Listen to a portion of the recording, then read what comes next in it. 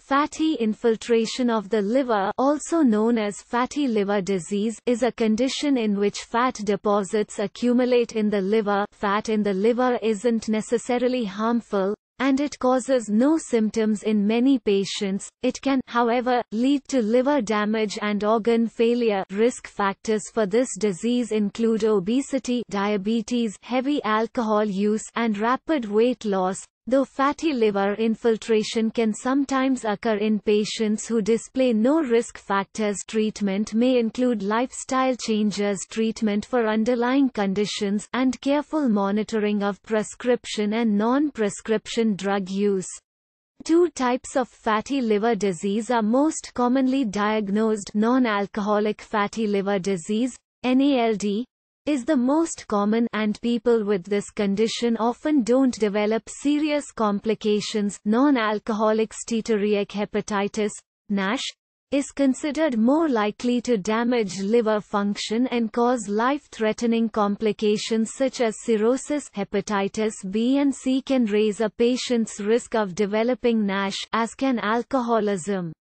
Fatty liver diseases often cause no symptoms, and those that do appear are usually limited to weight loss, fatigue, and dull pain in the upper right section of the abdomen, where the liver is located. More severe symptoms include weakness, nausea, spider veins, and generalized itching. Patients may also suffer confusion, swelling of the legs or abdomen, and jaundice, which is a yellowing of the skin and the whites of the eyes.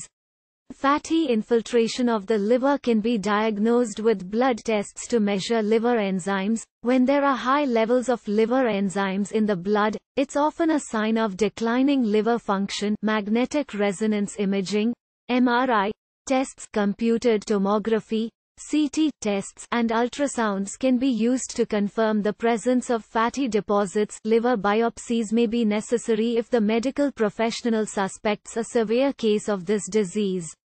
Treatment for fatty liver disease has not yet been standardized. Multiple factors can contribute to the problem, so treatment usually revolves around reducing the patient's risk factors and treating underlying diseases, such as diabetes. Regular exercise and a low-fat diet based on plant foods are usually recommended for those with any form of liver disease. Patients are usually advised to avoid alcohol and medications, including over-the-counter remedies that can put stress on the liver. Use of prescription drugs is generally carefully monitored, since many can tax liver function.